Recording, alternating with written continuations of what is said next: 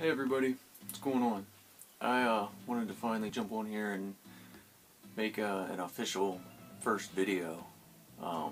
So, just to introduce myself, my name is Sage, and this channel will be basically just me making videos about pipes and vinyl records, CDs.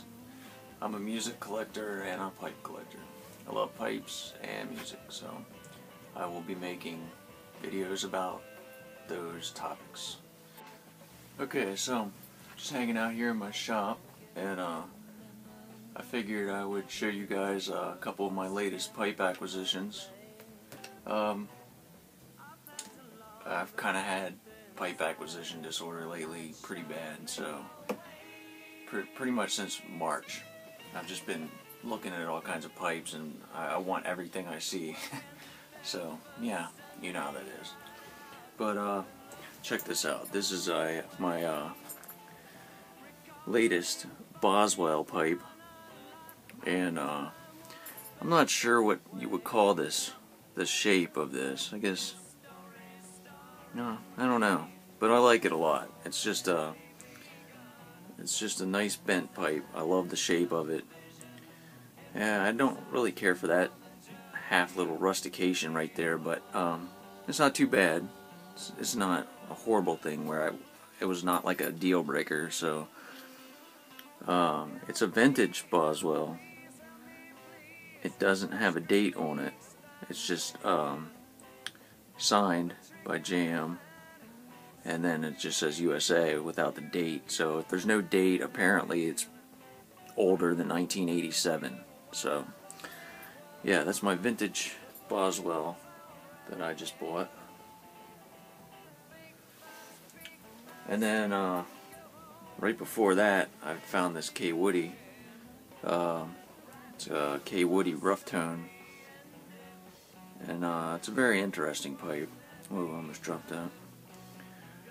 And I like it. It's a really cool looking pipe. I'm not sure how old this one is, but I still like it. It's a pretty good pipe. I haven't smoked either one of these yet, so, but I'll get around to it. Couple latest record acquisitions is Captain Beefheart Trout Mask Replica. This is one of my favorite albums. It's so weird, so tripped out and bizarre. I love it. It's good stuff. And then Alice Cooper's Easy Action.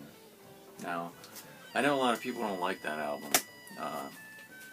It's just kind of, it's actually like a forgotten album.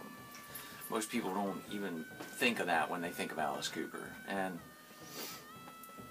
when I think of Alice Cooper, I think of the early albums when he still had his original band. That's the stuff I like, from early to mid 70s, maybe even late 60s. I think Pretty's for You, the first album, I think came out in 1969 actually. So, but yeah, I love those first two records that most people don't like. I think they're really good. It's just kind of a unique brand of psychedelic weirdness. I don't know, but I like it a lot.